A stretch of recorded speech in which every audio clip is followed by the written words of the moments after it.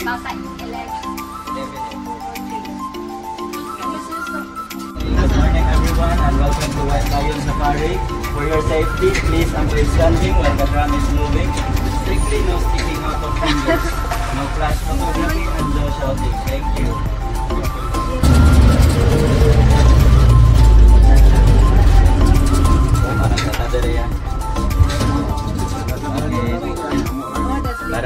Barog sa balik.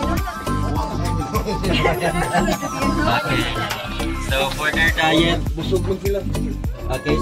diet, they eat bloodless raw chicken and beef. And they can consume 8 kilograms of meat per day.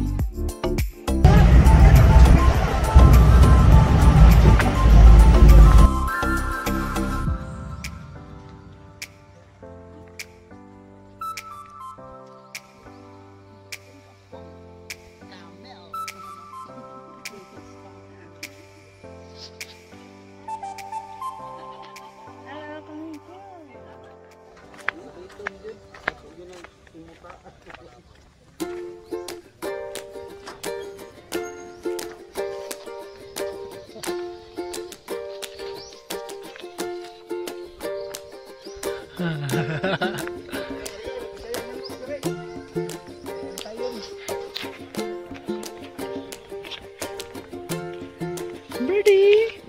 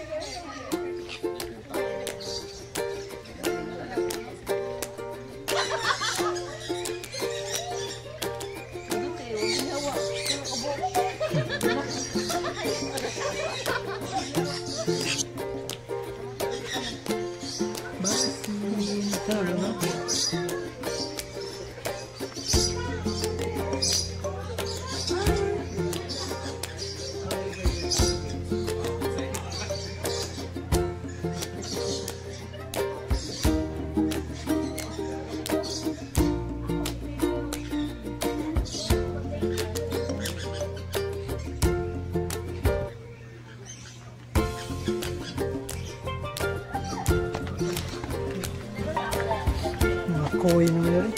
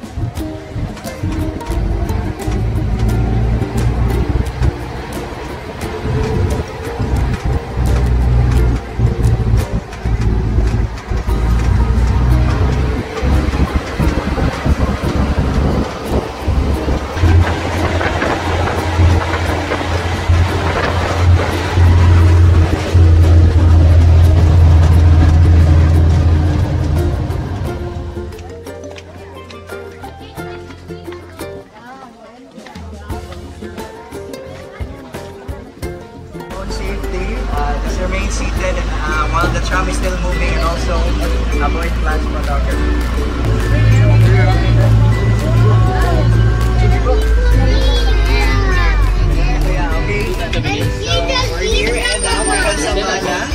Okay, let's have first with these two antelopes. By the way, we have two antelopes in Sabana that has a long horn, and we have this black and white marks on their face. They're called gamsbok, also known as oryx binden. So the gamsbok have long horns that can grow up to 33 inches long, and I heard that those horns are also deadly or lethal in the wild. They can actually kill a lion by only using that horn. That's why a lot of African people hunt them just to get the horn to make a weapon. And also, the gamsbok are also the luckiest antelope in Savannah kay they're the only ones that can survive for a month or within a year without drinking of water. Kaya they also have low metabolism. Unfortunately, they have this strong record that a lot of African people have. Again, the gamsbok and the oryx.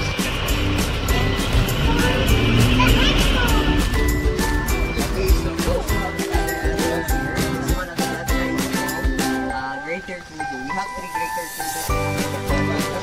That is the main thing for the people.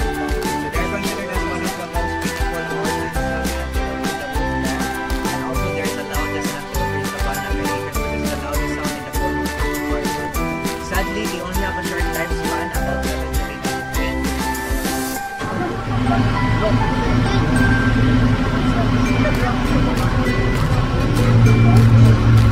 Here on the right side, we also have another two different species of antelopes.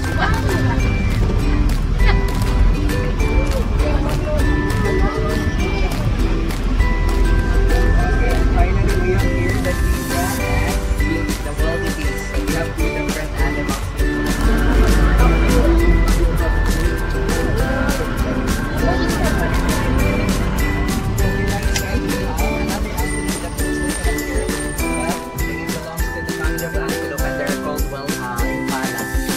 So the male impala, it has a maleficent horn, and those four with no horns are the female.